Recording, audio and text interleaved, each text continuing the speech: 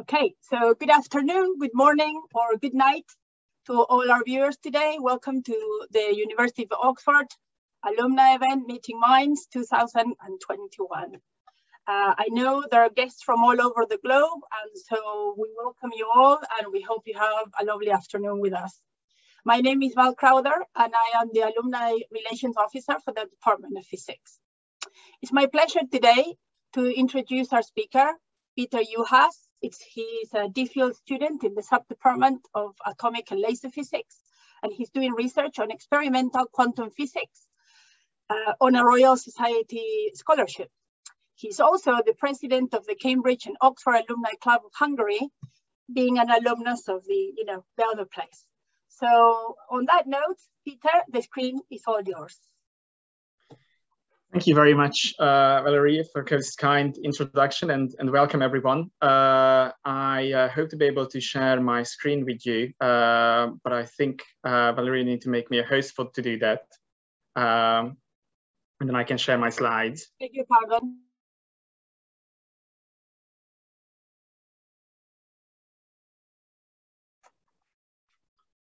Okay, so I'm just going to share my slides now, and let me know if you do see that. Yes, it's fine. It's not in the full view, but it's fine. Hopefully it is now. Okay, very good. Great. So thank you very much again for coming to this talk, and welcome to all of you. I guess some of you are alumni of the Department of Physics and some of you aren't. I am Péter Juhász. I'm a PhD student, a DPhil student here at the university. I'm a member of Pembroke College, and I work on experimental quantum physics. And so then my talk will be on ultra-cold atoms, or else quantum physics with the coolest stuff in the universe, which is a bold claim that I'm going to mention and explain it in a minute. The talk is aimed at non-physicists necessarily, but if you do have specific questions, please let me know. I prepared a set of extra slides, so if people are interested in sort of more technical details, we can go in there. Just let me know. Okay, so I'm going to talk about first what quantum physics is, what it is about, what does it mean, what does it mean, quantum physics. It's certainly a buzzword that most people have heard of, and quantum computing is all around in the air, but not many people necessarily know what it is. And then I'm going to touch a little bit on what is it good for, and then how do we do this, and finally, to be a bit more specific, what do we actually do about it here in Oxford in my research group. So quantum physics is the physics of the minuscule, really. So it is about, the smallest length scales, for example, particles, the lowest temperatures, for example, superconductivity, and the smallest energies, for example, atomic interactions. And quantum physics exhibits various unexpected and counterintuitive and beautiful phenomena, really, that is just quite baffling. Now, all of this started in the early 1900s, and it was dominated mostly by German and Hungarian physicists. Many consider Max Planck to be the father of quantum physics, really. I'm going to mention a couple of people along the way, but this is just some of the giants of quantum physics. And John von Neumann is special in this talk, and not only for the reason that he was really the one who founded the mathematical foundations behind quantum physics, but because he's also the only person in this talk who didn't get a Nobel Prize. Unfortunately, he did die very early in his 50s and therefore just didn't make there in time. Okay, so continuing on from there, I'm going to introduce three sort of basic tenets of quantum physics. What are the sort of key principles and the key ideas behind it to be able to understand and some of the interesting phenomena. And the first of all really is the particles, the wave-particle duality. So in the 1924, a guy called Louis de Broglie, who was a famous French physicist, came up with the idea that, well, particles behave a little bit like waves, and they have wave-like properties as well. Which seemed very crazy at the time, but basically what he said is that you could think of particles as being like waves, really.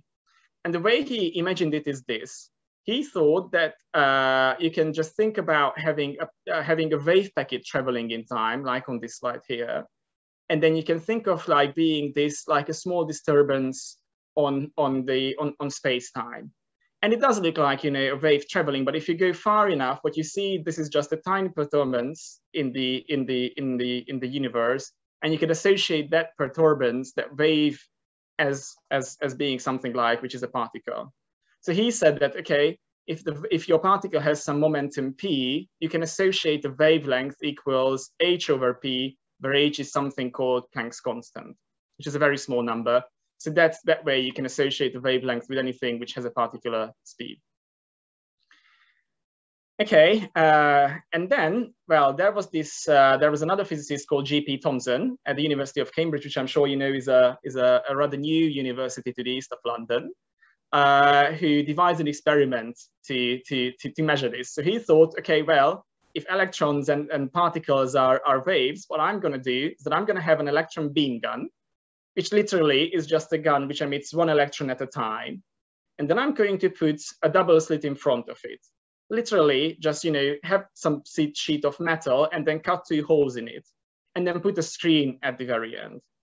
And the idea is that, you know, if the electron is a particle, then what you should be able to see is, you know, the slits themselves. So you would see, you know, one line for one of the slits and another line for the other slits. So the electrons leave a mark on that screen, and you should see the 2 slits being imaged if the electrons are particles. But if they aren't particles and they are like waves, then what you would see is a little bit like if you shine a laser on this double slit, lots of different patterns. So what he saw was exactly that. He saw something which looks like an interference pattern. So the screen is here on the right side. This is just a simulation of what you could see if you run this experiment. And you see there are certain dots here, small dots. Every single dot is 1 electron, essentially the place of 1 electron. But what you do see is there is an overarching pattern emerging. You see that, you know, there are much more electrons here in the middle, and there are much less electrons just on the side, and then there are more electrons again, and then less electrons again. Okay, so it does look like that the electrons are waves, and on the left-hand side, you see a simulation of how you can imagine electron waves interacting with each other. Now, the interesting thing about it is is that this electron gun doesn't emit many electrons at the time. So there is only ever 1 electron passing through this double slit. So what really happens is not that there are 2 electrons interacting with each other and therefore yielding this pattern, but the electron interacts with itself as if it was a wave and therefore yields such a pattern, which is rather interesting. The next thing will be quantization. This is really about, well, there was a Danish physicist called Niels Bohr, who came up with the idea that that physics is quantized. You cannot travel at an arbitrary speed. You cannot have an arbitrary energy, but, you know, any system will have a certain set of energies, a quantized steps of energies and speeds and wavelengths that it can function at. You cannot have something which is continuously changing, but it necessarily needs to change in steps. And this is what we call quantization.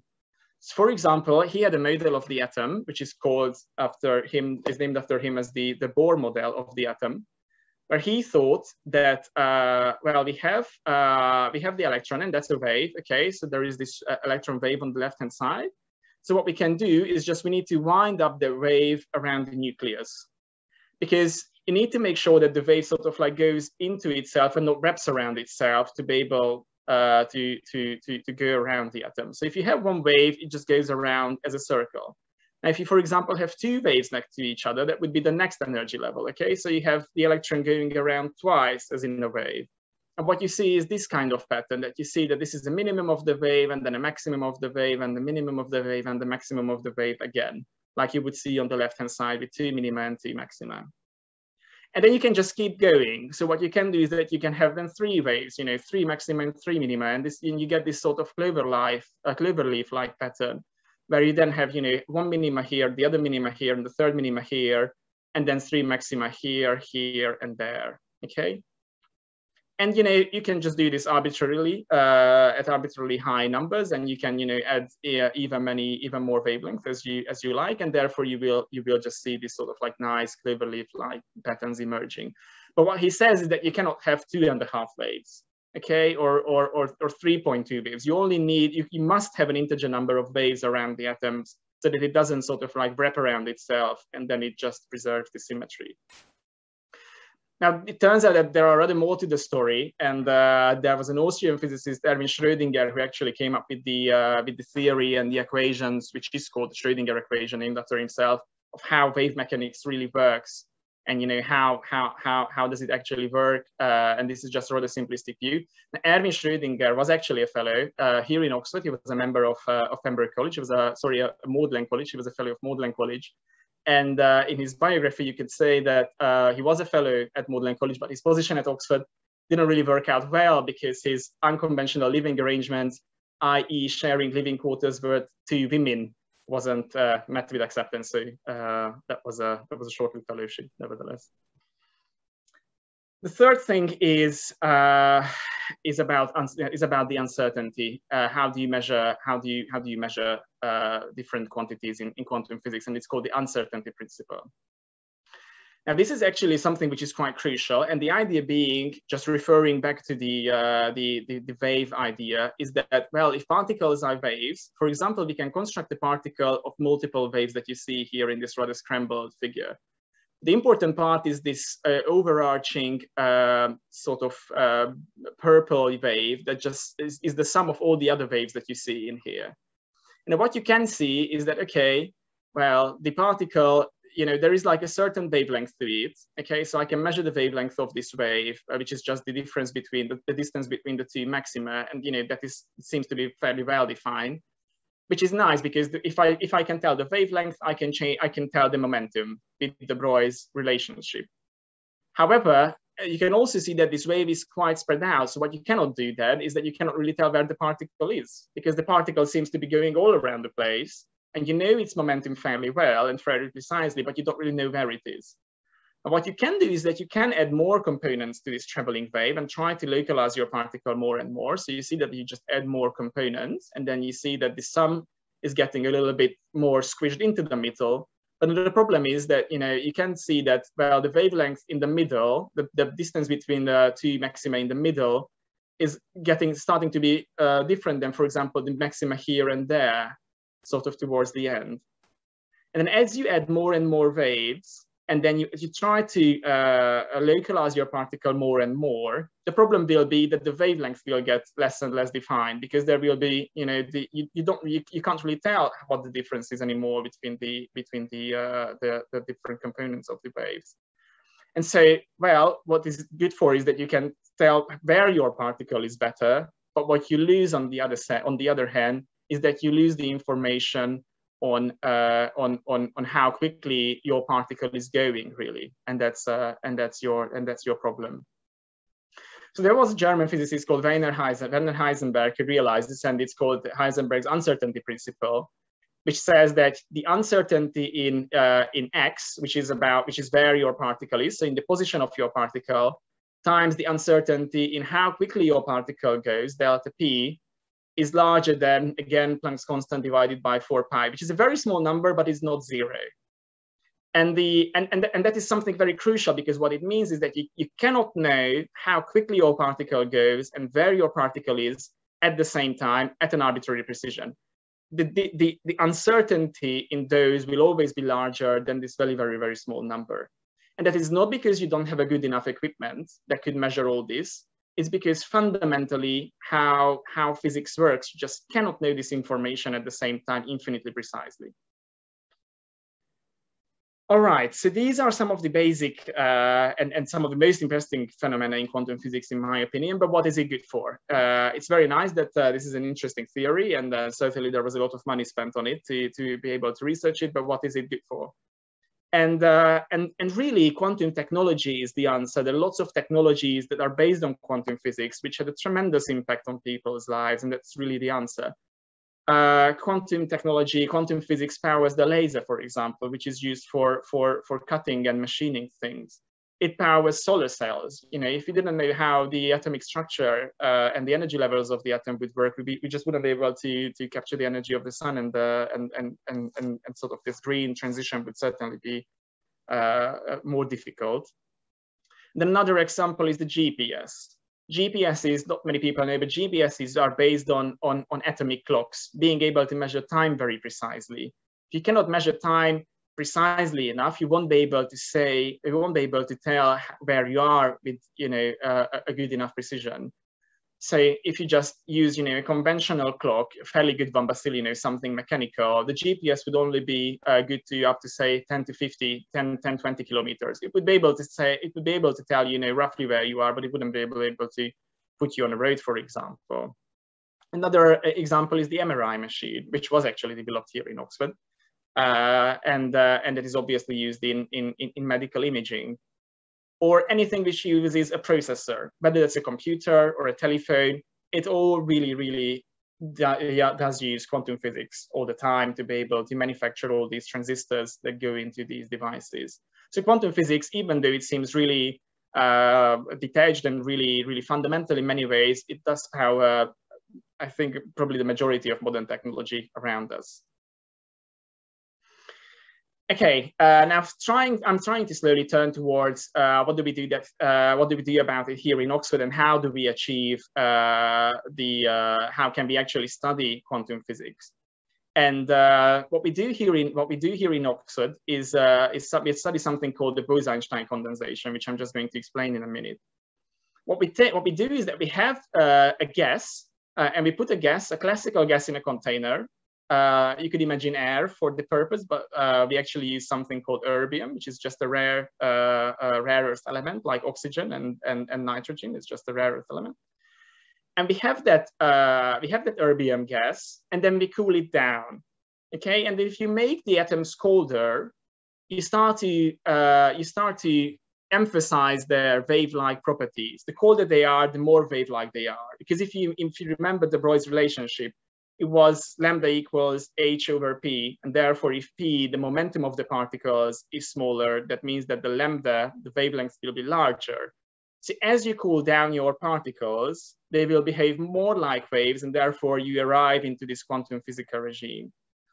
So what we do here in Oxford is that we cool them down almost to absolute zero, and we really make them very wave-like, and that those waves really overlap each other and then interact with each other as waves and not like particles, And this effect is called Bose-Einstein condensation. And this is why I say that we do physics with the coolest stuff in the universe, because it really is the coldest thing that exists in the universe. It is much colder than outer space by 7, 8 orders of magnitude.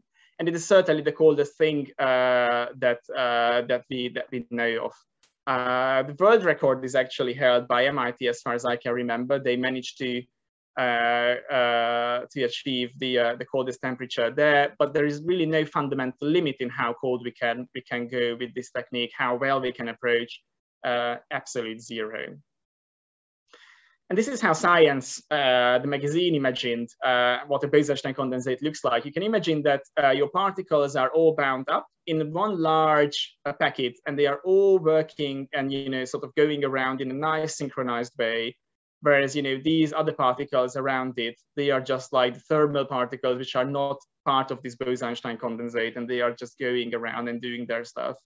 But you do see lots of particles which are condensing into this condensate, and this is something that you can do interesting experiments on.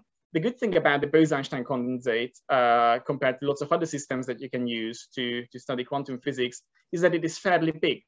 Our Bose-Einstein condensates have, say, 10,000 or so particles, or maybe 100,000 particles in there, which is not, millions and billions, but it is still something that is visible by eye even, and we can study them fairly easily. It's just that they need to be very cold, and therefore they are in a vacuum chamber. So the question is then, okay, that's very interesting, but then how do I cool these erbium particles, these erbium atoms that we have in our system? And the answer for that is something called laser cooling. And lots of people associate lasers with heating things up. Certainly in machining and welding, this is something that you use, that it heats up the metal, and therefore you can cut very precisely. You can also actually use a laser to cool atoms down to very low temperatures. And the way it works is that we have our vacuum chamber, and then we have our atoms in there flying around as a gas, and then we shine lasers on the atoms basically. And you can imagine the laser and the light as being made up of photons, which are a little bit like light particles. And this technique was devised by a guy called Bill Phillips and Stephen Chu in America. So what we really do is that we essentially have the atoms travel one way and then make the laser travel the other way. And as the laser particles, as the photons are bumping off the atom, they are slowing down the atoms as they are counter-propagating the laser, okay? So atom goes one way, laser goes right opposite the atoms, and as the laser sort of bumps off the particles slow down, and therefore we can capture them and cool them. The question is, of course, how effective is that? How is it that I not, shine a laser pointer or someone and then immediately freezes? And the idea is that you need to shine lots of laser particles, lots of photons on your atom. And the comparison is a little bit like your atom is basically a tank, and then you would try to stop a tank with tennis balls, and you just like keep shooting these tennis balls in the tank and then hope that it will stop eventually. Well, you can do that, but certainly. But the kind of number of tennis balls is that we need to shoot 10 million tennis balls per second. And with that technique, we can go down to 0.0000001 degrees above absolute zero. And the reason we use that, and the reason we study Bose-Einstein condensation, is that because we want to study many-body quantum physics. So it is quantum physics, but not just having a particle or a hydrogen atom, for example, that Niels Bohr was thinking about, but having lots of atoms and trying to study their interaction. And the reason for doing that is because if you think about geese flying, 1 geese or 15 geese flying is not the same thing as 15 individual geese flying around. They travel in this sort of nice V shape. And the reason for them doing that is because this is actually the way they can minimize air drag. So therefore, this is the easiest way for them to fly, the most energetically favorable way for them to fly.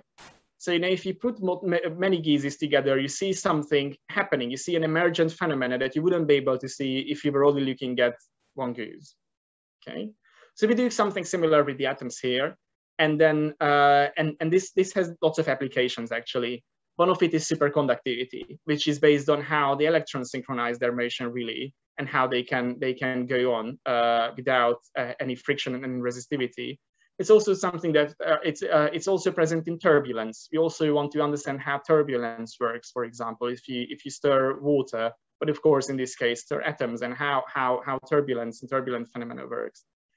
It's also present in quantum computing, how the different atoms interact with each other. You need to have lots of quantum bits. You need to have lots of atoms to be able to make up a quantum computer. So therefore, you need to understand how to engineer interactions between your quantum bits.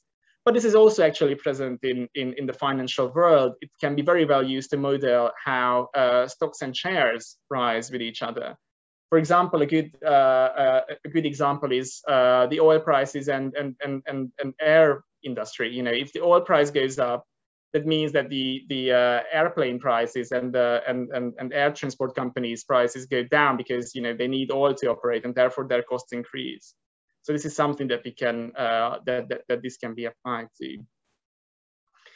Okay, how does it look like in practice? And that's the final bit about the Oxford erbium experiment. Well, this is how our lab looks like. We have 2 tables. On the left, you can see the actual machine, all the vacuum components and the tubing and some of the optics, which this is where we have all the atoms. And then on the other table, we have all the lasers and the optics, which just forms the beam shape and the frequency of the different kind of lasers that we are using. And in the middle, these are the atoms that we capture. So if I just go in a little bit more detail, this is the experiment table. And what you see here is that there is a large vacuum chamber in the middle mounted on this large steel box. Now, the interesting thing is that this experiment is actually very sensitive to vibration. So we are in this new building that the department built a couple of years ago now, actually, and we are at the very bottom. We don't really get to see the daylight, but what it is good for is that we do get a very good isolation from the surroundings. So our experiment is actually sitting on a 60-ton concrete slab, which is completely separate from the foundations of the department even. And therefore, we are just very, very well isolated from anything external. And this is something that you definitely need if you try to, capture atoms, really. this is how the vacuum chamber looks like in a little bit more close up. You see that there are some windows on the side, and these windows are used to be able to shine the laser on the atoms, which is used, as I said, for cooling them, but also for trapping them, imaging them, and just to be able to do all the experiments that you want to have. And the reason this is all in a vacuum chamber is that because they are cold, and therefore you don't want them to touch air and the outside surface, because otherwise they would heat it, because in that case they would heat up, and therefore you wouldn't be able to do all your experiments. This is how our science cell looks like. We call it the science cell because this is actually a glass cell, and if you look straight into it, it's basically just a nice sort of like cubical glass cell. But if you look into it, you see all these reflections on the side. It makes into a very nice photo. But this is just an all glass cube essentially, which is connected to our vacuum parts, and we plan to transport the atoms there to be able to, you know, have very good optical access, which is not blocked by the metal. We can look at the atoms in every angle, literally every angle as possible. And this is how our atoms look like actually. So what you see here, and this is this sort of metallic circle around the side. This is just the window into a vacuum cell, and the atoms, if you can see them, is this blob in the center on the left. So the rim is just metal, but this blob are the ultra cold atoms trapped at that 0.00001 degrees temperature. And this is something that you can see by eye really, because if you shine laser on the atoms start to fluoresce in the laser, and they are just, you know, it's just any other fluorescence. You see them shining, and that's something which is definitely very interesting to see and very satisfying to see. To be able to see, you know, quantum physics sort of right in front of your eyes without any microscope or anything. This is just something that we took with a mobile phone, really. And then now going on the other table, this is how our laser table looks like. What you see here is that we have one laser here, and then another laser there, and then a third laser there, and there are lots of different colors. You see that there is some yellow light here, and then some blue light here. And this is what we use to manipulate the atoms. So one of our lasers actually creates blue light, and this is the blue light is what we are using to be able to slow down the atoms. We also have another laser which creates yellow light, and this is something that we use to trap the atoms. The atoms are sensitive to different wavelengths, and different wavelengths have different effect on the atoms. One slows them, another one traps them. Yet another one repels them, so that's why we need lots of different lasers to manipulate them. So this is one of the lasers that we are using to do that. So finally, in summary, to sum up my talk, you know, quantum physics is the physics of the small. It is nevertheless very important, and is a large part of a modern technology is based on it. In Oxford, we are cooling atoms to almost absolute zero. We are cooling erbium atoms to almost absolute zero. And this is something that with which we can study various quantum physical phenomena. And it's something that is a highly controllable and tunable system to study many-body quantum physics. I finally need to thank all my colleagues and funders who helped me with this. We are a research group of 6 people, and we are funded by the Royal Society and the EPSRC, which is a British government organization. And without further ado, I look forward to receiving any questions that you may have. Thank you. Thank you, Peter, very much for a fantastic talk. Can I just check, sorry, a little bit of housekeeping between us. If I can reclaim being the host of this talk, yes. just in case there's somebody on the waiting room to let them come in, right? I think we'll find out. So there we go. And so thank you again for that. I'm going to share a couple of links on the chat box for those who have to go. But otherwise, please feel free just to ask Peter any questions that you might have.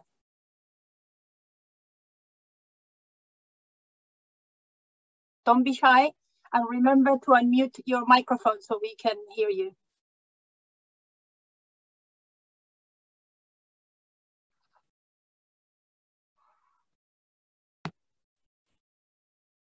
Can I ask a question? Please go ahead. Yes, yes. Perfect.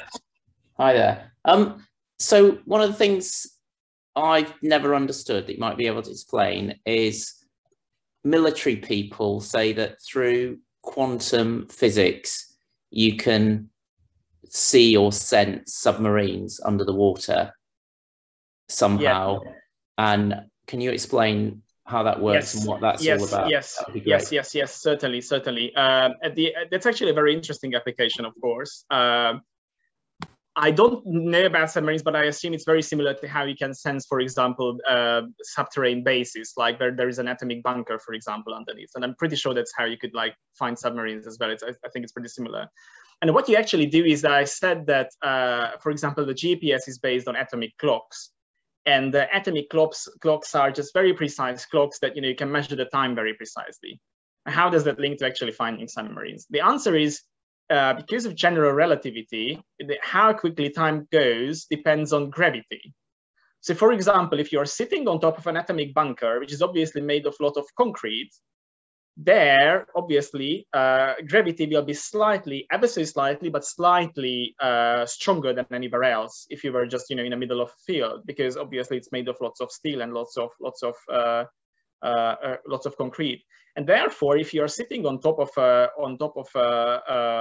atomic bunker, time just passes differently compared to everywhere else. So if you measure time and you see that time passes differently, and you can measure that it does, do it a little bit differently than everywhere else, you can say that, well, then there is something in gravity.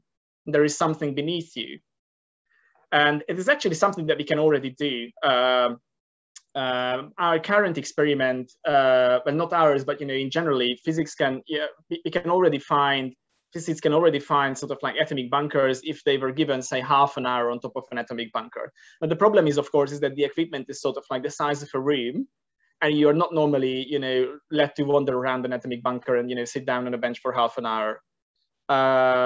So the challenge then is that, can you make equipment smaller? Can you make it more portable? And also, can you speed the measurement up? And actually, speeding the measurement up is about how precisely you can measure it.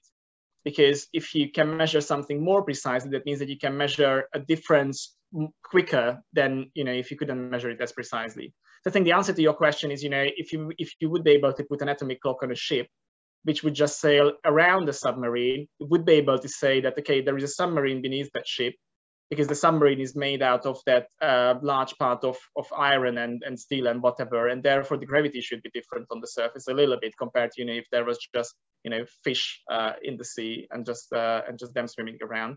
So I think that would be the way to do that.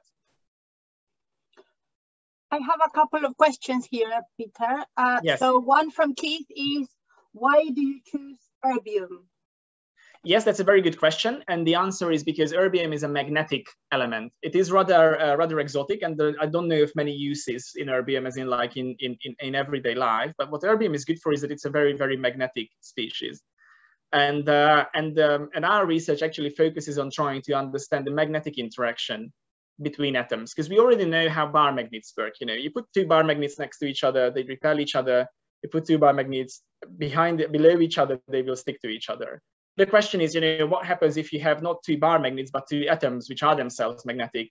Would they work the same way? Or what effect that magnetic interaction between those atoms have on your quantum system? And erbium is very magnetic. Another element which is very magnetic is called dysprosium. So that's also something that many people use, not here in Oxford, but it's something which people use, for example, in Stuttgart and Innsbruck and Cambridge, US. So Harvard University, I think they use dysprosium. There used to be experiments conducted with chromium, which is also fairly magnetic. So that's the reason why we use erbium.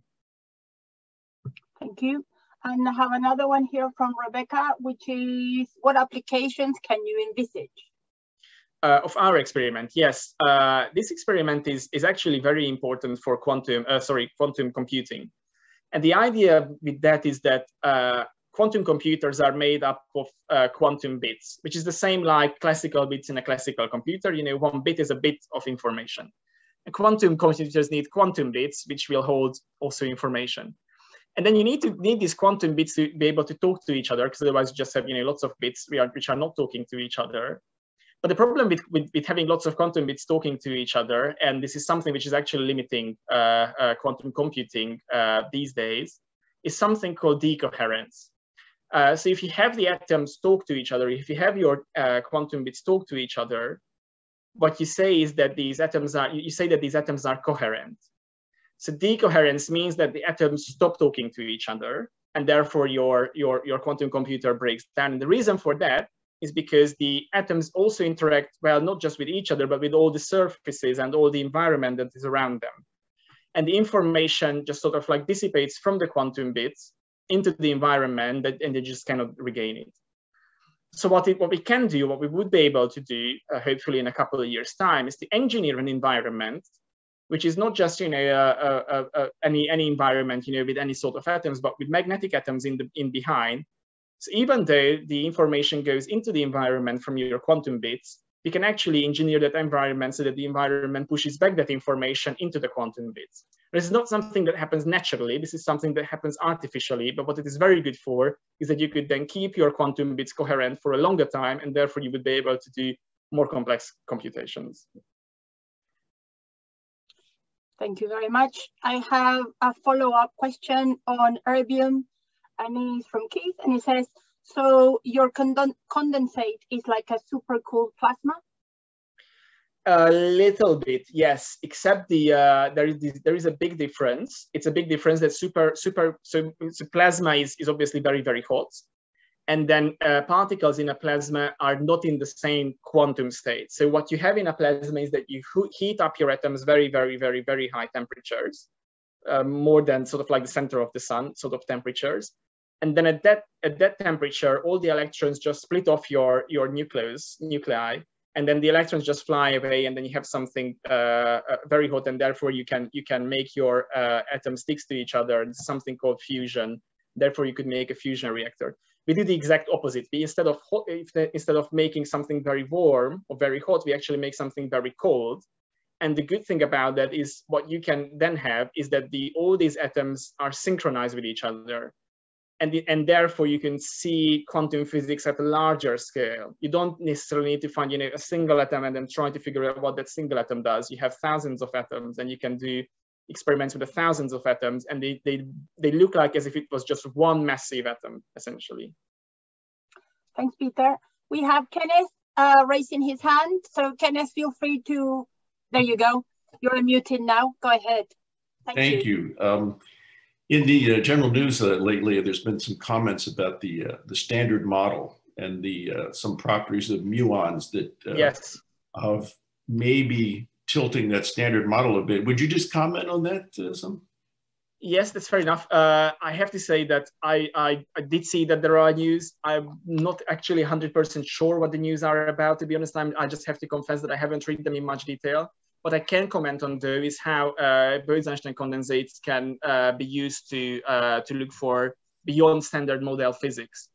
And this is actually something which is very relevant and recent. It only happened, I think, a couple of months ago, that one of these Bose-Einstein condensate machines were put in a rocket and it was shot up to the International Space Station.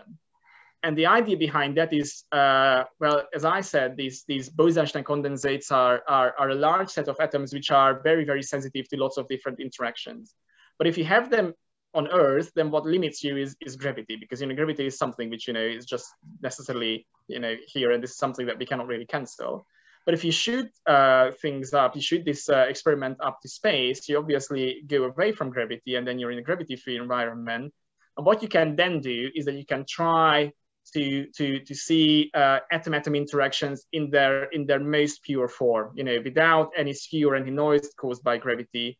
And this is something which could be hopeful to be able to understand interactions even better. And this is something that can be used to look for physics behind the standard model, really. I would like to intercede here and invite everyone attending here. A talk we are going to host on Friday at noon. It's called Hints of Something New. You can just join us the same way you joined us today. And we will have two colleagues from the particle physics sub-department, specifically talking about all the latest findings and sharing it, especially with the people who are not physicists and might be wondering what it's all about. So just a little thing there. Anybody else has any questions? Artemis, hello. Sorry, I can't pronounce it. Artemi, welcome. You need to please unmute. There you go. Hello, it's Hello. Artemis. Thank you.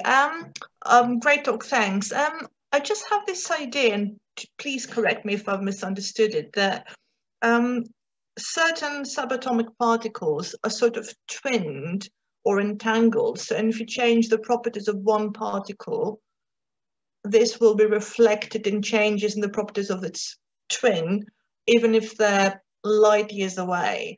So this has led to a lot of excitement among the likes of, astrologists who say, well, this is proof that, we've got a planet far away and something changes, and lo and behold, this affects our lives down here on Earth.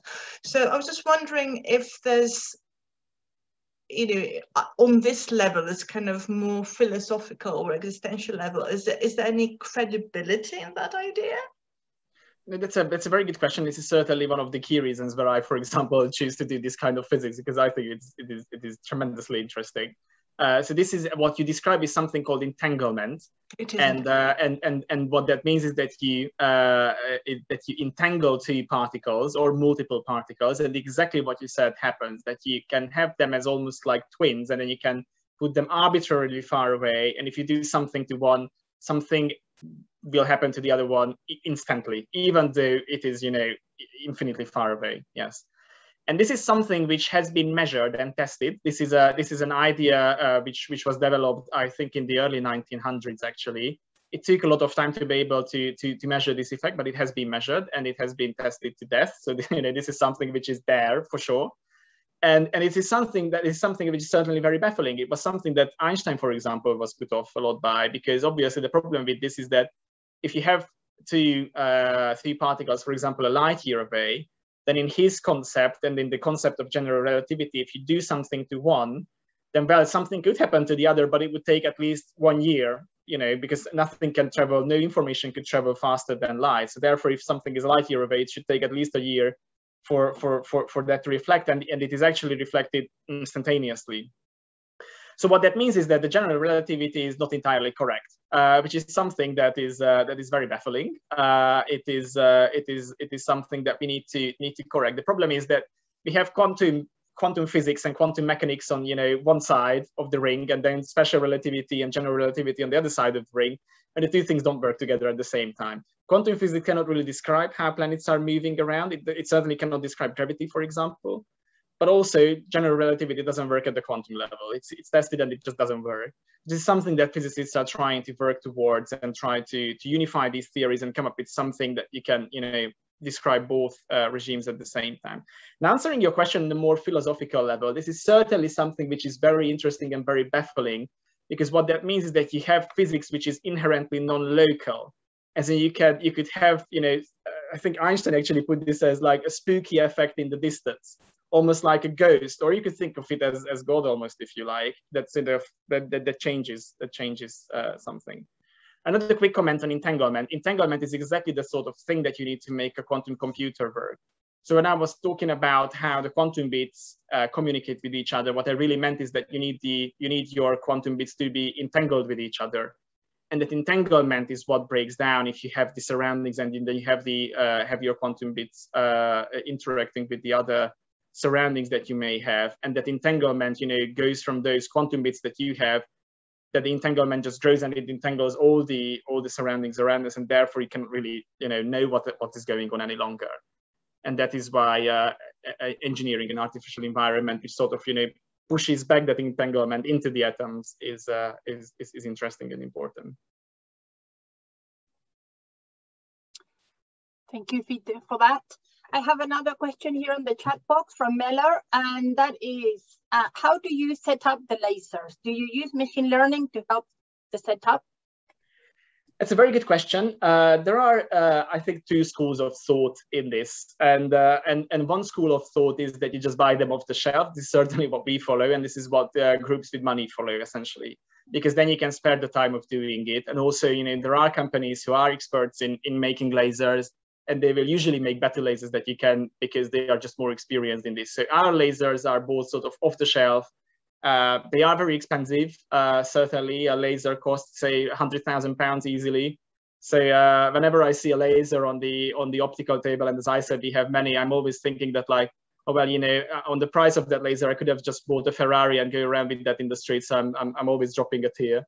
But the other school of thought is that you can make your own equipment, and you can certainly make a laser if you like. But you know, making a laser takes a year or two, I would say, and it wouldn't be as good as other companies' lasers.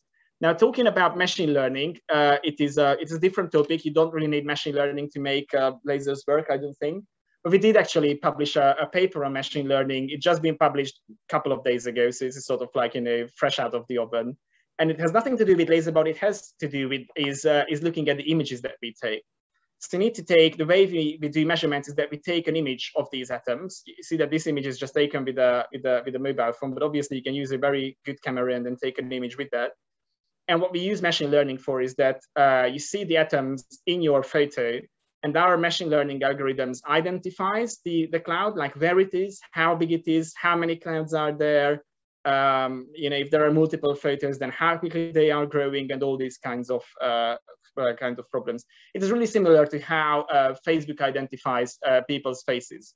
It's just this sort of image recognition machine learning, where you feed lots of images of the same thing, and therefore it will be able to learn to recognize it. So in our case, we feed images of well, not me, but atomic clouds, and it will recognize atomic clouds on new images. So that is what we use machine learning for, though. Thank you, Peter. We have Martin with a hand raised. Martin, Hi, thank you. Hi. Thank you so much, Val. Hi, Peter. Quick question. In your opinion, would Star Trek teleportation be achieved in our lifetime? Thank you. That's a very good question, Martin. I would certainly like to see it happen, though I'm actually not sure it will. And I think there is a little bit of a confusion that some people don't necessarily understand about teleportation. Teleportation is not that, you know, you go through, I don't know, you know, a gate and then appear out of nowhere in somewhere else. It's actually very similar. It's like what we mean by teleportation, what physicists mean by teleportation, for the time being at least, is entanglement a little bit, what Artemis was touching on. So what you do is that you entangle two atoms. This is what we can do at the moment, I'm sorry. But you entangle two atoms and you make them far apart, and you do something to an atom, and then the exact same thing will happen to the other atom. So, you know, you can do something on one place, and then instantly the same thing, or, you know, the opposite thing, or, you know, something which is related would happen with the other atom in the other place. So you could think more of it as, you know, clone yourself and then move your clone far apart, and you turn left and your clone will always also turn left. Okay, so it's not quite the same thing as you would see in Star Trek, that you just like go through a gate and then, you know, I'm infinitely far away immediately. But nevertheless, this is the kind of teleportation that physicists can do. I think the world record in this is they managed to entangle a couple atoms and then move them, actually I think pretty far away, sort of like thousands of kilometers away almost, and then manipulate one atom and see that the other atom reacts at the same time. So this is the kind of teleportation that we can do at the moment. I would be surprised if it happened within our lifetime, but certainly it would be much easier for me to travel back home with them. Thank you, Peter. I have another question here from Melanie. How do you make the environment reflect the information back to the bit? That's a very good question. It does take a little bit of explanation. So let me find another slide, which I haven't quite showed, but it will aid the explanation. Just give me a second. This is here. Okay. Okay. So this actually has a lot to do with how the magnetic interaction works. I can just sort of go through this very quickly. So the idea here is that, you know, we put our atoms in something called a pancake trap, which literally looks like a pancake. That's why it's called a pancake trap. So all the atoms are in sort of like a round rim, in literally squished as in like a pancake. And you can see that all the atoms are pointing upwards. So this is like sort of the small magnets next to each other. And what we then do is we try to shake this pancake a little bit. And what you can see is that, well, if you start shaking the pancake and try to measure the energy, of that pancake, what you see is that, well, if you shake the pancake a little, then obviously the atoms start moving and therefore the energy goes up. But because the atoms are next to each other, that they are repelling to each other, and therefore, you know, they're just repelling to each other. They are repelling each other. However, if you start to shake the pancake stronger, what you then start to do is that the atoms will sort of like appear to be almost sort of below each other, and therefore start to attract each other. So even though you shake your pancake more, actually the interaction energy of your pancake goes down, which is very interesting. This is something called the Roton minimum. So in this figure here on the right, what you see is that sort of like on the x-axis is, you know, how much you shake your pancake, say, and the y-axis is what's the interaction energy and what's the energy of these excitations. And initially it goes up because the atoms are next to each other, but after some time, it actually goes down because of the magnetic interaction and because they start to attract each other. Obviously, if you then shake them even stronger, the interaction energy will actually go up again. The reason for that is that it's just, you know, the kinetic energy that takes over and they are just moving around fast. Now, answering your question is actually, it actually comes from this minimum that you see here. So, you know, if you make the atoms more and more magnetic, this minimum can go almost down to zero. So the more magnetic your atoms are, this minimum, this dip almost just goes down and down. And so the idea here is that if you just have any general environment, this line would be sort of like a straight line, and you can interact with any momentum, as in like any mode of your background, equally likely, essentially. Whereas here, if you have something which touches the ground, that means that you will, if you start to excite your pancake, which is your background here, your atoms will actually preferentially interact at this wavelength, at this particular excitation, because that's something which is most easily excited, right? Because it's something which is close to zero. So what that means is that, you know, instead of exciting all the different ways that you can excite your background, you actually preferentially excite only one particular way your pancake, because that's just how these interactions work. And therefore you actually conserve the information, because it's not that, you know, it's just going around like crazy. It goes around in a very, very particular way, because it just goes around, it's excited in that particular way and that particular mode. And that's where the energy is, that's where the information is conserved in. And that's how you can sort of make the coherence stay longer, because then it's not that you're exciting all these continuous spectrum of your background, but you're actually exciting only a tiny bit of that spectrum. Therefore, you can make information concentrated there almost, if that makes sense. Excellent, thank you, Peter. Melanie here is saying thank you, so I'm guessing she's happy with that reply. Before we go, we're just about right on time, so I just would like to thank you all for joining us. Special thanks for Peter for an amazing talk. I would like to remind you all that we have other talks throughout the week. You can just find them on our virtual booth. We also host a physics cafe every day at 4 o'clock British Standard Time. Everybody's welcome to join, not just physicists. And the idea is that we're putting all these events at Meeting Minds, especially for people who never did physics, and so they get a hint of the things that we do. And remember, there's never silly questions, and we love to hear from all of you. So on that note, a virtual applause to Peter. Thank you so much. And we look forward to seeing you at another event soon. Thank you for joining us. Bye-bye. Thank you very much. Final thing I can mention is that I will be available actually answering any more questions that people might have 11 a.m. British time tomorrow. So if people do have questions which they feel passionately about and would like to have an answer to, please do come along tomorrow 11 a.m. UK time. I will be around answering more questions that you might have. And thank you very much for the invitation, Valerie, and I hope that it was... Thank you very much. So anyway, see you hopefully tomorrow morning at the cafe at 4 o'clock, or if not, for the talks on Friday. Thank you very much. Bye-bye. You.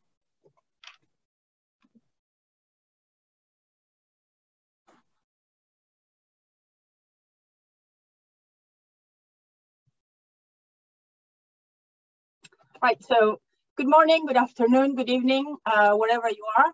Welcome to the University of Oxford Alumni Meeting Minds. from all corners of the globe. My name is Val Crowder. I am the Alumni Relations Officer for the Department of Physics. And it's a delight that you can join us. And I hope you can make the most of this session by asking any questions that you have. It is my pleasure to introduce our speaker, Péter Juhász. I'm sorry, I have to admit somebody else there. There we go. So it's my pleasure to introduce our speaker today, Péter Juhász. He's a DPhil student in the sub-department of atomic and laser physics, and he's doing research on experimental quantum physics on a Royal Society scholarship. He's also the president of the Cambridge Oxford Alumni Club of Hungary, being an alumnus of the other place. So Péter, the screen is all yours. Thank you very much, Val, for hosting me today again, and welcome everyone who are joining from around the world. I'm Péter Juhász, as Val mentioned, and I'm a PhD student here. And I think the session is mostly about taking questions. So if people have any questions on quantum physics, quantum mechanics, indeed my talk from yesterday, which has just made the recording online, then please feel free to shoot them away. We can start if you want, since there's only a few of us. If you want to say where you're from and what interests you have, if you're a physicist or not, then we can also sense who's here and what sort of interest is in the room. So don't be shy.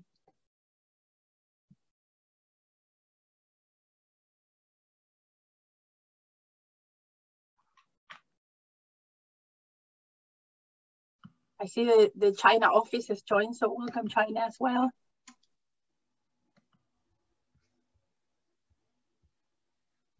I could just introduce myself. My name is Tony Sanderson. I'm actually a chemistry alumni, but I've recently taken up studying astronomy and planetary science with the Open University, level 2. So I've just joined out of general interest, but I'm somewhat of a novice, in physics, although I'm a member of the Institute of Physics now. But so I'm just really here out of interest to hear what people had to say, really. But it was interesting to hear about quantum mechanics, because that's obviously featured in our course that I'm doing now. Excellent. Good morning. So, Tony, are you in the UK or whereabouts? Yeah, that's right. I live in Northamptonshire, so it's not very far from Oxford, about an hour's drive. So I noticed that they do evenings Oxford Science, so I've not really managed to get down to those, but I hope to when things resume in hopefully next academic year, hopefully be able to have some of those again. That's wonderful. So welcome, Tony. Yeah. I don't know, Péter, if you have anything to share about quantum mechanics or anything you might find interesting. Well, I mean, it's very good of you, Tony, to take up astrophysics at Open. I think that's a very good thing. It's nice to be able to convert chemists into physicists for sure. I think maybe an interesting thing to start the discussion on, but it is a little bit removed from quantum physics really, but it is still something very interesting and very relevant, is that I got a question yesterday that what is this muon thing about? I don't know if you or anyone else in this call have seen that there are some news that the researchers done an experiment with muons, I think in the US. And how that might change what we think about the standard model and the world. And so yesterday I got a question about if I can comment on it, and I couldn't, I'm afraid, because I didn't really look into it. It's a little bit into particle physics rather than quantum mechanics, the very high energies rather than the very low. But anyway, I did feel bad about it, so I did look it up after my talk, and that's another interesting thing actually, because what really happened there, and this is something which was featured on major newspapers around the world, is that the researchers tried to measure the magnetic dipole moment of muon.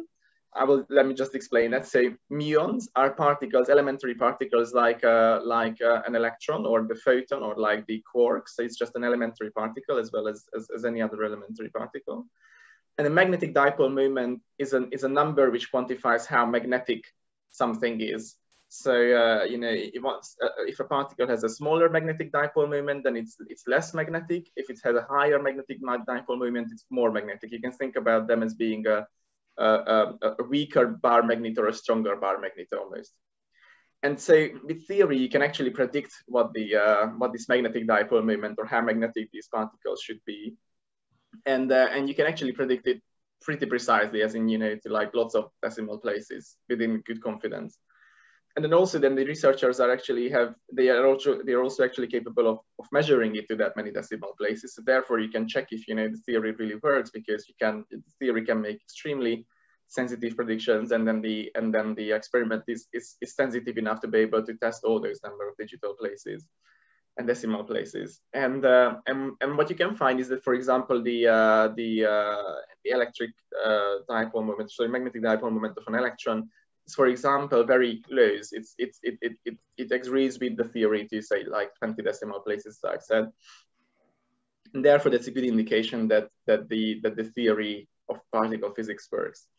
Now, researchers did the same with the muon, this other elementary particle, and what they found is that there is a slight discrepancy, which is there between the theory and what they measure. And so therefore, they measured something ever so slightly different to what they expected. And the reason that is very interesting is because that means that the theory, predicts something a little bit wrong. It's sort of like, it's roughly all right, but isn't quite all right. And therefore, that's an indication that how there is more physics, or how the theory is not complete. The theory of particle physics isn't complete, and there is more to the story. And these are sort of like, jigsaw pieces that you can puzzle together, and then sort of like trying to put the picture together that, okay, it works with the electrons, but somehow doesn't work with the muons.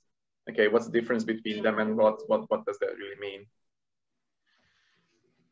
So how long does it sort of take for some do you think, for new experiments like that to kind of become part of the general kind of domain of physics teaching and so forth?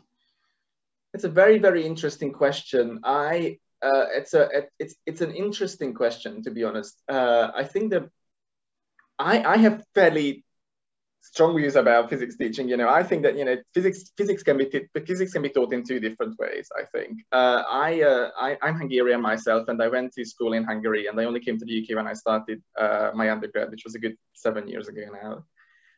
So I don't really know how physics is taught here, but the way physics is taught in Hungary, and I'm sure it is in lots of other countries, maybe the UK as well, it's quite sort of heavily fact-based, as in like, you learn the very basics of classical dynamics and electromagnetism and these kinds of things, which are very equation heavy and sort of like knowledge heavy in some ways.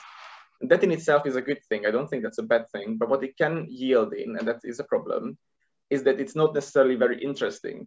In the sense that, when people think about physics, people sometimes say that, okay, science is not very interesting, but I think what they really mean is that they're not very interested in equations.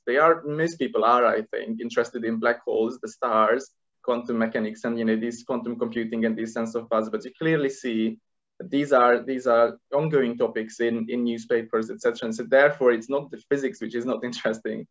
Actually, these are the kinds of questions which are in the forefront of research. But obviously, to be able to get there, you still need to learn lots of classical physics and other physics, which is not that interesting in some ways.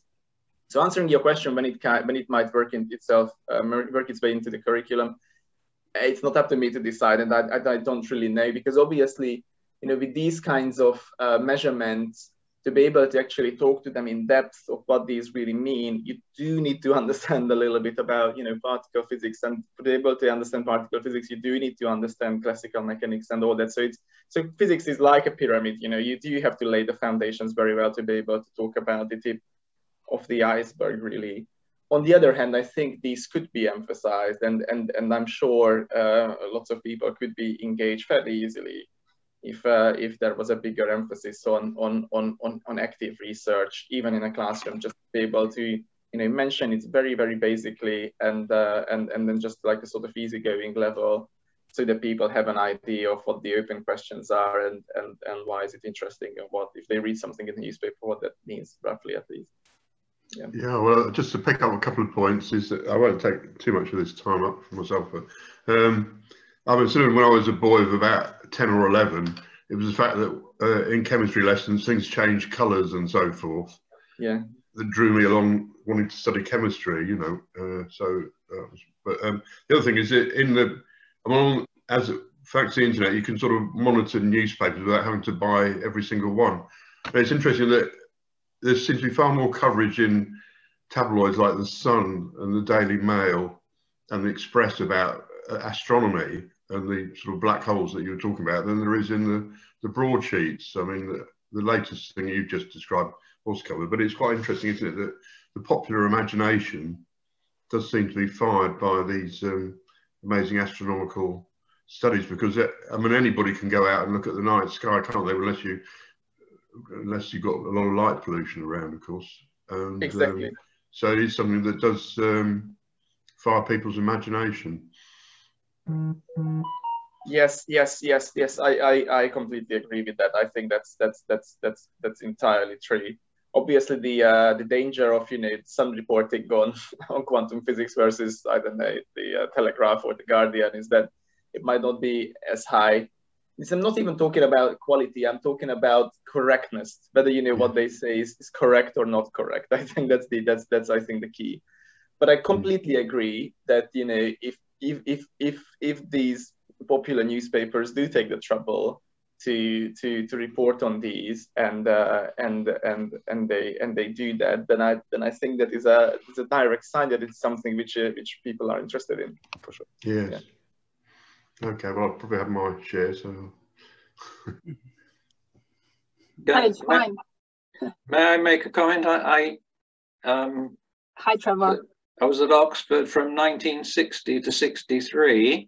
Consequently, quantum mechanics wasn't actually covered in my engineering science degree. I was just wondering, at what age do you think young people today should be introduced to these concepts? I really don't know. I have none of my children studied science. I don't know whether they actually, whether quantum mechanics and so on would have been available to them. But is it something that people first encounter when they go to university?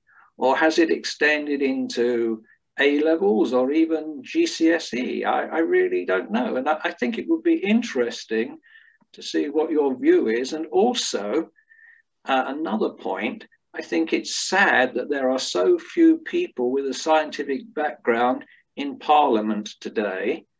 And I think that a lot of decisions seem to be being taken which are politically based rather than scientifically based. Is the university sort of trying to get members of Parliament to understand better some of the scientific concepts that there are today, particularly with a view to increasing the amount of finance that's available to continue the research that's going on? I saw a session earlier this week about regenerative medicine, and it was very, very interesting to see how much work was being done. But I got the impression that we could have done a lot more if the government had been prepared to put as much money into that area as they were into the sort of billions of pounds that went into what appears to be a fairly ineffective track and trace program. Yes, I can address both points because I think both are very interesting. From my experience, I encountered quantum mechanics in my last year of school, and I don't think it was examinable in the equivalent of my equivalent of A-levels, I don't think. What I think about in this sense, physics education about in this sense is that I think it could be a very two-level thing, and it should be maybe a two-level thing. Where the compulsory part of physics, because I think some of physics should be compulsory. Compulsory part of physics could be fairly sort of like flashy and fluffy and just very interesting and very experiment based, and then it's just very experiment based. And of course, the equations and the numerics are important. It's important that people understand that that's how it really works. But it could be just referring back to Tony, like. The nice thing about chemistry is that you put two things together and they change color, and that is definitely something which I can totally understand draws people to chemistry. I think physics can offer similarly interesting experiments. Things can be blown up, destroyed, or whatever. These can be interesting, and I think at that level that quantum mechanics could be introduced in a very, very, very, very, very basic way, not to make people think that they understand all of it, but to at least make people aware of it. And then on the other level of science education, for those who actually want to become physicists, I think that could be the place for going more heavily into the mathematical side of things, and then obviously the deeper interpretations. So I think when you introduce quantum mechanics, probably towards the end of school, I would say, but it could be still introduced to people who don't actually want to become scientists and only do physics until the age of, I don't know, 14, 15 or something, so that they have at least an idea of that it exists and what it is about, because the basic concepts, frankly, are not that hard to convey, and they are quite interesting and baffling in lots of different ways. Now, addressing the second part of your question about policy engagement, yes, the university does do something about it. I think it's a fairly recent thing that they've launched the Oxford Policy Engagement Network, which is a group of Oxford researchers who want to engage with policy. The reason I know about it is because I'm on that mailing list as well. And in fact, there is a parliament inquiry coming up, which I think is called, which is about the relationship in tech, sort of emerging technologies, and UK foreign policy, what the UK needs to do to be able to stay ahead of the game. But then answering your question more, yes, it would be great if there were more scientists in politics, but I think politics is in a large way based on people's feelings and sociology and be able to convince people, whereas science, well, you need to be able to convince people for sure, but it is much more about sort of facts and who is right, who is wrong, in a not very debatable way, in the sense that if you need to publish a result and people either agree with it or won't agree with it, but it's not that it's much less a debate, I would say, and much more sort of like a black and white thing, which I think is a good thing. Obviously, it's not universally true in all sciences. I think this is true in mathematics, this is true in physics and probably chemistry, but if you go to social sciences, then it's much more of a discussion of what is right, what is wrong. There are some scientists who are peers and therefore sit in the House of Lords. Obviously, they don't have too much power on everyday UK politics, but at least they are there. There are two committees on science and technology. One's for the Commons, one for the Lords. So this thing exists, and it's just a matter of interest really from the politicians how much they want to engage. And I think scientists are trying to do their best to offer their advice. This is something which I think many people want to do. But on the other hand, that's another question of what politics really want and what the reality is, what is popular. Something can be scientifically correct or something can be beneficial in the long term or mid-term, but that doesn't necessarily win you an election in 5 years. And that is a reality of politics, unfortunately. Now, another thing I would touch on is the relationship between science and politics in relation to the COVID pandemic. Because obviously, now it has become very fashionable to say that science says this, science says that, the scientists told us to do this, the scientists told us to do that. And you always ever hear that, I feel, from the mouth of politicians and never from scientists, which I feel is a difficult thing, because then I don't really know if they are just saying that they did X because the scientists told X, or whether that was really what the scientists tell, and it's not sort of like watered down a thing. Yes, so I think the COVID pandemic definitely showed that for example, in such a situation, but obviously more generally, science can be very valuable, and in this particular case, necessary to solve the situation and handle the situation politically, and therefore it would be a good thing if this could go ahead. But I think there needs to be an affinity from the politicians to be able to do that. And finally, I'm just going to touch really quickly on funding of science, because that's also a very interesting thing. Now, obviously, what funding is allocated into, I think, is driven by how much it wins you an election. I really do think that it's true to a large extent. And if people think that, oh, well, it's nice to be able to do science, but it's not very important, then it's just much more important to build roads, which I guess maybe is. then you know, science will be prone to cuts whenever there is a budget cut because of a pandemic, or because of Brexit, or because of whatever else. And I think that what people don't necessarily understand, it's especially relevant to quantum physics and particle physics and all these kinds of research, is that they think that it's really interesting to study black holes for sure, and that's something which many people are interested in, but they think that it's not useful in the sense that it does not have a direct economic impact. And that, I think, is not true. It's just that the impact is quite indirect. And the example that I usually tell to everyone is CERN. You know, there is this large particle accelerator near Geneva where they discover all these elementary particles, and it costs billions and billions of pounds to maintain that.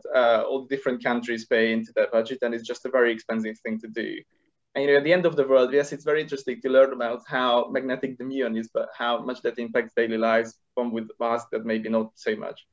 And the example I always tell them is that many people don't know that the internet was born at CERN. It was discovered by actually an Oxford physicist, Sir Tim Berners-Lee, and this was just a side effect of having to build such an equipment which was never built before, and therefore you have to work at technology on the side of it, which is, you know, motivated by the research that you want to do. I think another good example is there is an Australian team who were looking for intelligent life in the universe, and they were like sending some signals into space. But what they had to do in the meantime is that they invented Wi-Fi, because Wi-Fi is about how do you filter signals very well? How can you find a very weak signal in just a noisy environment? And they literally invented Wi-Fi in the meantime, because Wi-Fi is about, you know, how can I get a signal across the wall? How can I talk to devices remotely? So there are lots of these sort of like indirect things which are influenced and which are affected by academia and fundamental research. And I think that would be something which would be key to communicate to people, that, you know, science is interesting on its own, and that's for sure, but there's actually a tremendous effect that it has, which is, you know, usually quite unintentional, but it is necessary if you want to design these new equipments and even more challenging scientific aims. These aren't just technologies which are needed on the side. And those technologies are the ones which do actually have a very direct effect on people's lives in a very short term. Could I make a comment? Please do. Of course. Eric Albone here. I'm a near contemporary, obviously, of Trevor's, because I was at Brasenose from 1959, and I did a first degree and a doctorate in chemistry.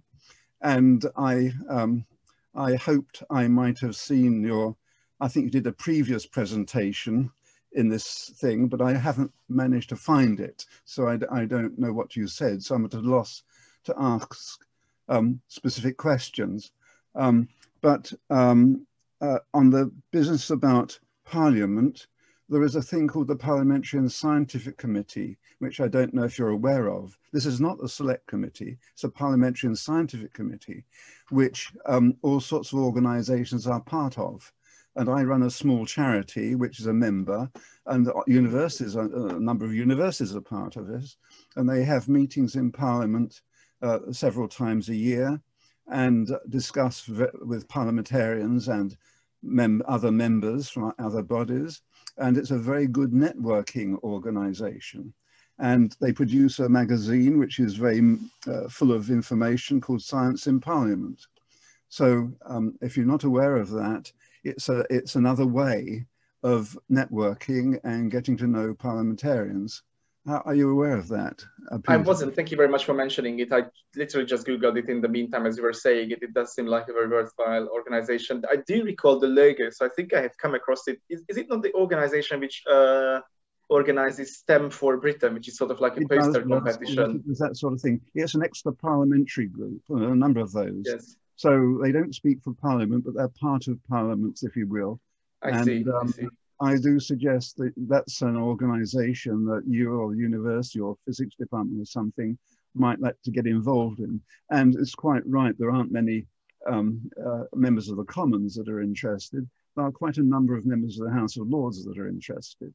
And they do have a bit of a link with the select committees. So I suggest that might be a way of doing things. As I say, I'm a bit of a loss to ask questions because I haven't seen your previous thing. I don't know if it's still up, is it, your previous? It has just been published. I'm afraid it has just been published just as before the session started. It just, it needed to go through bureaucracy. I do have my slides and I can share them and sort of like go through very quickly in like 2 minutes or so what I was talking about. Could I talk about education a little bit? Yes. I've spent half of my life as a research person. I mean, I've got a very broad interest, and of course, as you know, in all these disciplines, you get very specialized, and people who are expert in one field don't know too much about other fields. So I think I think the whole of this symposium, this meeting minds, is extremely good. I'm very impressed. But as far as education is concerned, I spent half my time in research, in a totally different sort of area from this, and also half my time in education. And I've been a teacher, and I now run a charity. I've now sort of retired from that, but I run a charity called Clifton Scientific Trust, which is very small, but which is ways of engaging young people in professional science. And the whole business is about giving students not facts, but engagement with science, where they have to work with scientists. We run, the most exciting thing we do is we've been running since 2001, UK, Japan Young Scientist Workshops, where we bring British and Japanese sixth form students together in person. This, but the COVID, of course, is inhibiting that, to live together in a university, to work, to get to know each other as people, and to work in small international teams with scientists across the university. We've done this in Japan, and in England, for the most part, we've been doing this in Cambridge. And the whole notion is that gives these students some idea of a particular subject area, which they're guests of various departments across the university, give them some idea of a particular subject area, and then they are set loose to actually explore it for themselves with guidance from the academics in that group, with quite a lot of guidance. But they're actually working internationally as a team, and actually it actually transforms people that get involved, because they see the science is not something where you don't necessarily know answers. It's something also which is very surprising to them, because it involves teamwork. And at the end of the week, they give team presentations of what they've achieved in front of a distinguished audience. And I totally agree that teaching can be incredibly dull if it doesn't have that kind of spirit in it. Yes, I think that is well said. Yes, and I think it's a good thing that you are trying to change it. So go ahead. Yeah, my full support. As an Oxford person, nice at some stage to try and do something of this sort in Oxford. But we've been doing this in Cambridge since 2010. Before that, in other universities. And anyway, that's what I do. So these are your slides. Sorry, if I may, I beg your pardon. If I may, before Peter starts, Eric, I have shared a link on the chat box. Just wanted to make sure that is the charity that you mentioned. Let's have a look at the chat box. Our website is, let's have a look. That's it. Excellent. Apologize, it's not a brilliant website, because I do many things apart from running this stuff. We have a great team of people, but we're very underfunded, and but we hope we're doing good things. And do get in touch with me to learn more, Val, if you'd like to. I would love to, because we have a huge outreach team, and this is exactly the sort of things that we are really interested in developing more and helping each other as much as possible. So I didn't mean to interrupt, Peter, but I just wanted to make sure I was in the right path. So yes, yeah. Thank No you. interruption. I literally just wanted to switch to this slide actually. All right, okay. Just the outline of the talk. So the talk was really about what quantum physics is, and just to touch on the different ideas within quantum physics, and then what it is good for. So what are the sort of effects that that people can discover quantum physics in their everyday lives. How do we do this? Some of the technologies and ideas that you can achieve the quantum physical regime if you're doing an experiment. And then finally, I focused on the Oxford quantum physics, one of the Oxford quantum physics experiments, the Oxford RBM experiment. Yes, so the talk is now online. Obviously, not many people have mentioned it, so I can sort of like very quickly go through this. Maybe without much talking, just sort of like showing slide by slide, so people have an idea of what's going in there. So I'm just going to spend sort of like 5 seconds on every single slide, and then people can get the gist of it.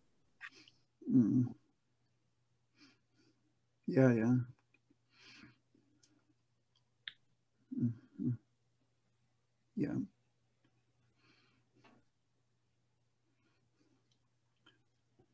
So these sort of things, quantization, uncertainty principle, are the sort of like the main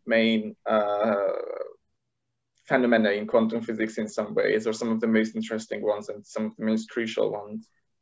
And then I talked a little bit about quantum technologies. So what do you see around yourself that is based on quantum physics? And there is it's something which people don't necessarily realize, but it's actually quite a wide thing, quite a wide range of What is the brain about? What's the picture of the head for? That's yes. So this is GPS. It should be GPS. It should be just a mobile phone, but it could be any computer with the transistors. What's the point of the brain?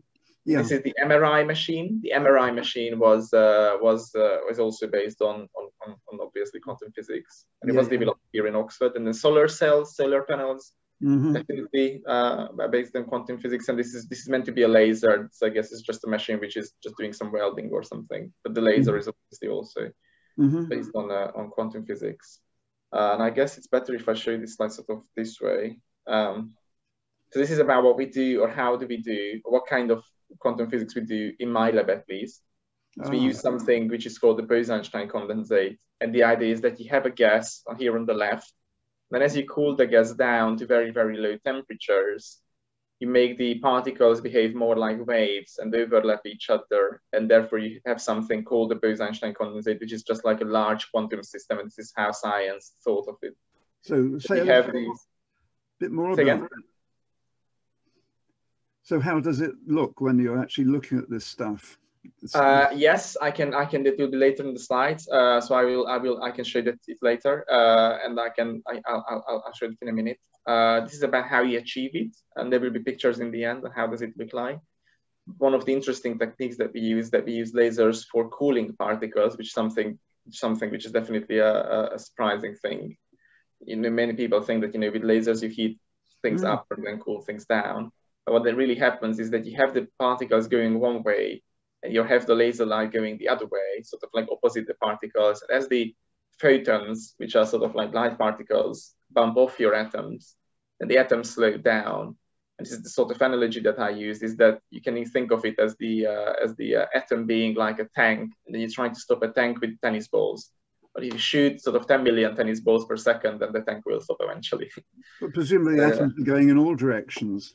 So the atom goes in one. The atoms are focused to go in one direction. So they all come out from an oven which has a hole in it, and therefore all the atoms go in one direction. And then the laser propagates exactly the opposite way as the atoms, and therefore it always bumps from the front of the atoms, almost, if you like.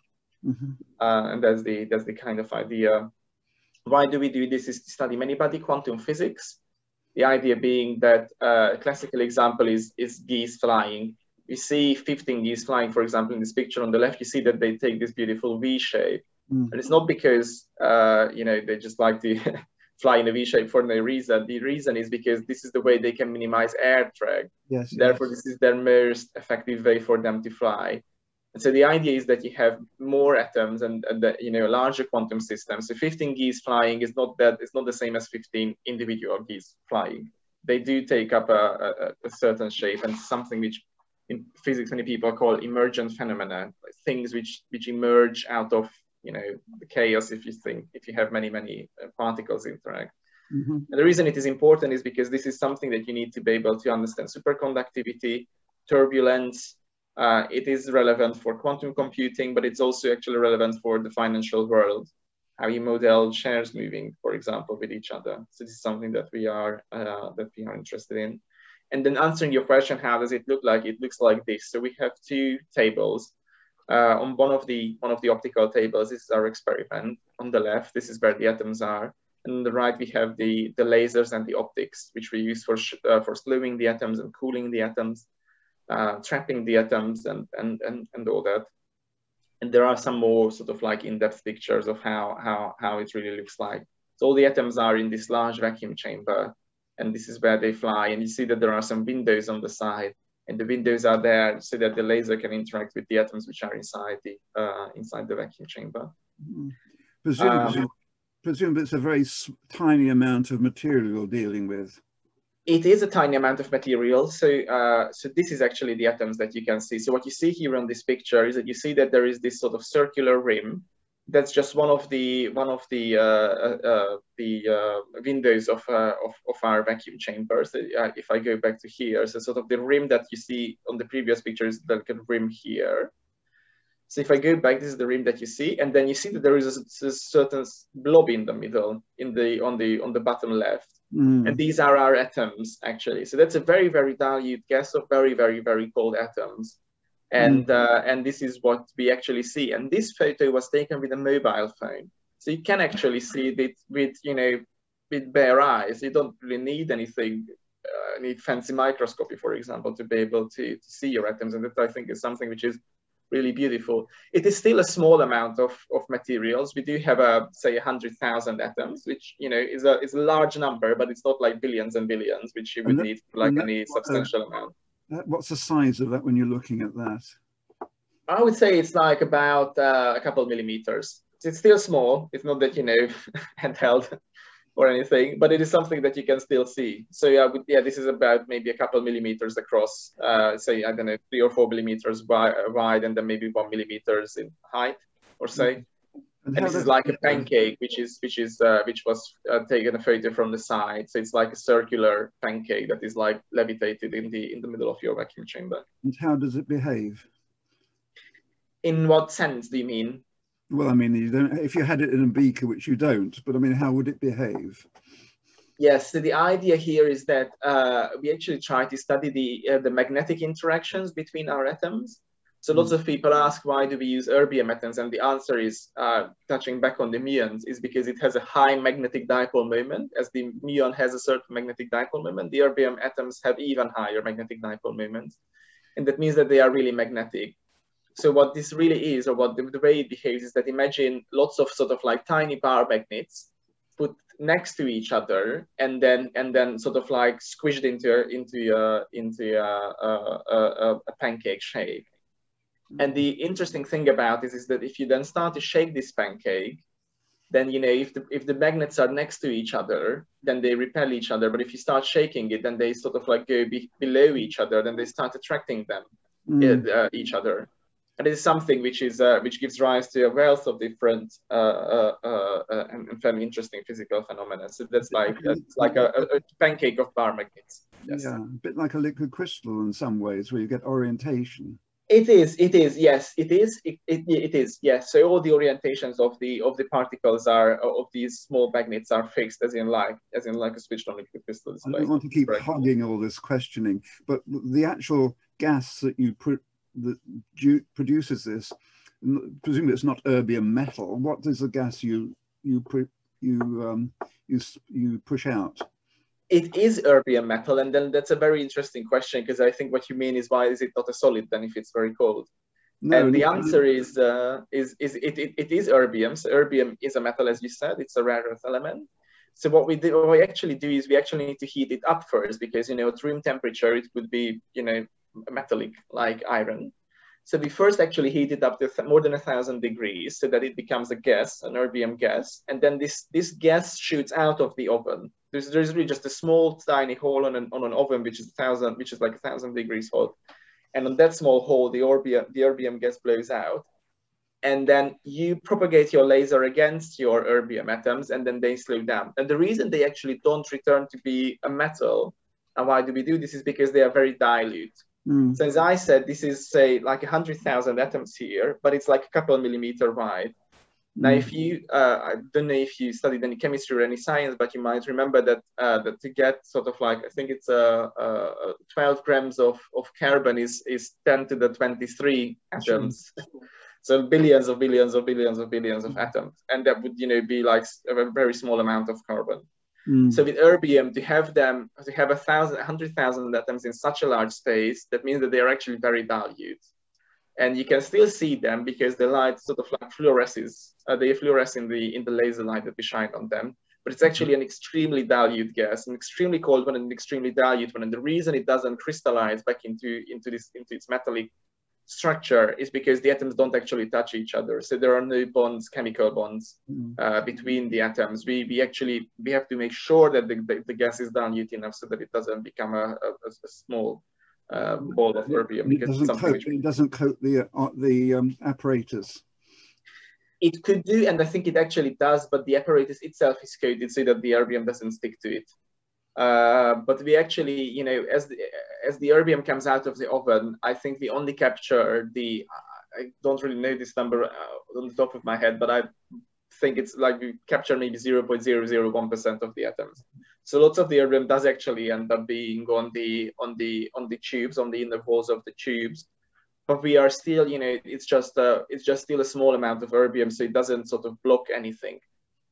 It can build up over the years, and this is actually something that we face now, that we'll probably have to open our vacuum chambers to clean the erbium off the hole in the oven, actually, because that's just blocking the erbium. That there is a sort of like a deposition of erbium atoms on the outside of the oven that we will physically need to clean. So it does cause a problem a little bit, and we lose lots of erbium atoms, but, you know, this is a problem which you face every couple of years, and then you open it and clean it and then close it and then start again. So it's not something which immediately is a concern. My last question, because I don't want to hog this, is what interesting things are you learning about these Bose-Einstein condensates? Yes, I think I think Bose-Einstein condensates are very interesting because these are quantum systems. Like a single atom is a quantum system, but what is good about them is that there are, you know, in our case, there are 100,000 or 10,000 atoms which make up a single quantum system. So therefore, you can study quantum systems in a much larger scale. I can show you a very interesting picture, which I think is actually quite nice, and something which is definitely very interesting is this one here. Let me just open this slide again.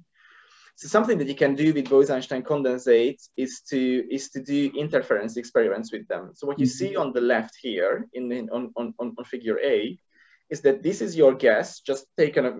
You know, someone just took a photo of a Bose-Einstein condensate.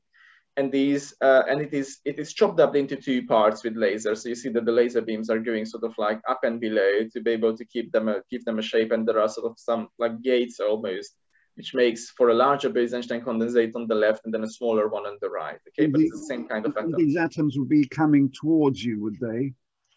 These are levitated and standing verities. So you can imagine having like two lasers sort of like in front of your screen and behind your screen as well. So they are trapped in a box essentially, where the laser light is the walls of the box. So it is trapped in a box and levitated as a box. And then what they do is that they switch off all the lasers, and then, you know, what will happen is that the atoms will start flying away because it's a gas, so it will start to expand. And therefore, the gas on the left will interact with the part of the gas on the right. Just switch my cursor to this here. So the part of the gas on the left will interact with this here on the right. And what you see is what you see is on figure B. So you see these like beautiful interference fringes You see that, you know, it is literally they interfere with each other like if it was a wave. And it's very highly unclassical that, you know, you have two pieces of gas. They let the gases expand into each other, and what you see is there are sort of like these bright fringes where there are more atoms, and then you see these like very clearly separated dark fringes, but there are no atoms at all. So they're still being held in a box, are they? Yes. So imagine having these two boxes next to each other, and then suddenly you just take off the wall. And what you see is that instead of them mixing and then forming something completely uniform, they form something which is very fringy. And that's because how the atoms behave like waves, and therefore you see literally a wave-like pattern. So on figure B, you see the actual image that was taken. So this is the experiment. And figure C is the simulation. So this is what should happen, and this is what actually happens. And you see that it's actually quite similar. So it's quite close. Why is the first one, the first box, the first yes. A, why is it so unequal? You've got a large bit and a little bit. That's a very good question. I don't know. This was an experiment conducted in Cambridge. I haven't read the details why they are trapping it this way. Maybe if you trapped it equally, maybe the fringes would be less pronounced, or it would be more spread out or closely spaced. But I don't know. But I think it is because what makes it easy to how you can observe it more easily. And I think actually, if you have something which is larger and then something which is smaller, then the effect on the combination of the two will be more pronounced than if you have something which is equal. That's what I think is happening. But I don't actually know. It might as well be that, you know, this is where they position their lasers at, and this is how it was just, you know, this is where they had the space to shove those three laser balls in, and it might as well be just, you know, something very trivial that this is just how it fitted around the equipment. But I think it is because how you can most easily observe things. Yeah. Thank you very much. Of course. Thanks, Peter. Just checking, we have a few minutes left. I have shared a few things on the chat box for today's Physics Cafe at 4 o'clock and tomorrow as well. But I just wanted to give a chance to the other participants in case they had any questions. Yeah.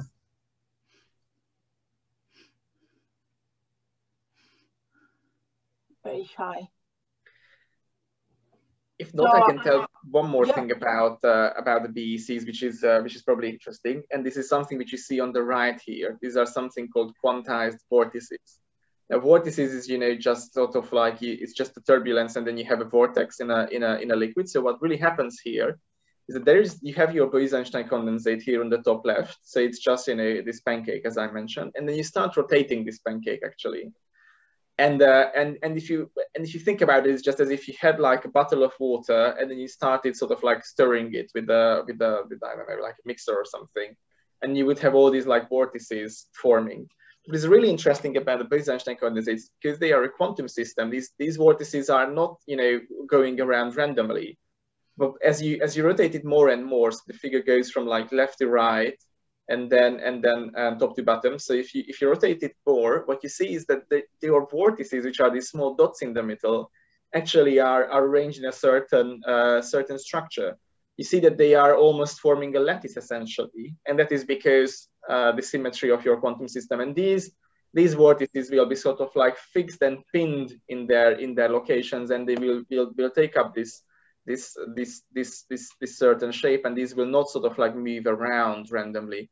And I think this is actually very interesting and very beautiful, how you can have vortices which are pinned and not going around, even though you have just a liquid almost that you're just rotating externally. So this is also something else which you can do with Bose-Einstein condensates and study turbulence with that, because obviously this then gives you a very pure system that you can study, where you do understand, you know, the physics and the mechanics of things, and it's just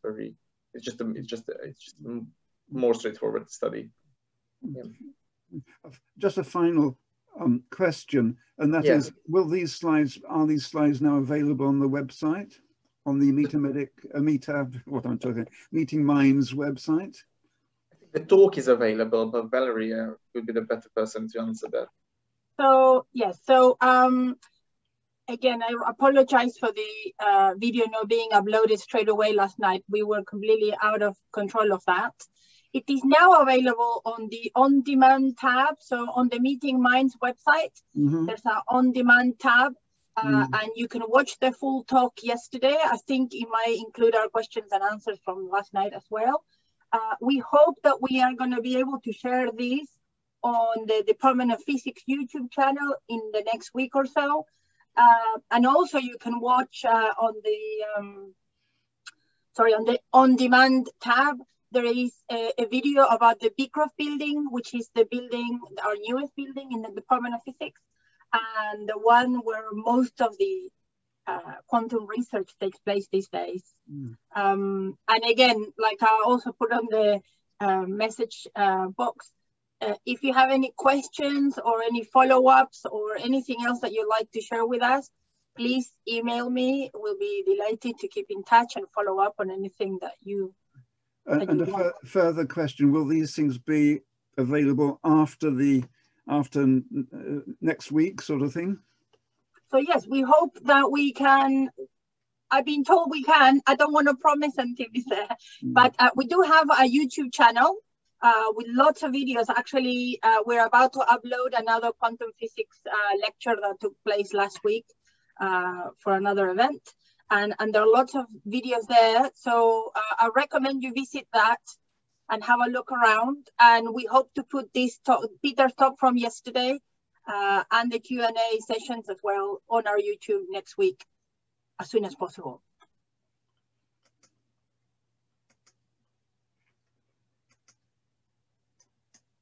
Okay. Any other questions? Well, if there are no other questions, I'd like just to thank Peter and all of you for taking part this morning. Again, I invite you to join our Physics Cafe this afternoon at 4 o'clock. We'll have volunteers around the department. So we have particle physicists, condensed matter physicists, astrophysicists. I think that's about it this afternoon. So it's very informal. You can ask any question you like. We welcome everyone, physicists and not physicists. So if you have any other questions about physics in general, maybe that's another place for you to join us. So Peter, you have anything else? That's all for me. Thank you very much again. And thank you very much for coming. Thank you very much. Thank you, everyone. Thank you, Peter. Sorry, thank you, everyone. And on that note, we'll end the call and we hope to see you at another physics event soon. Okay. Thank you. Bye-bye. Bye. Bye. Bye.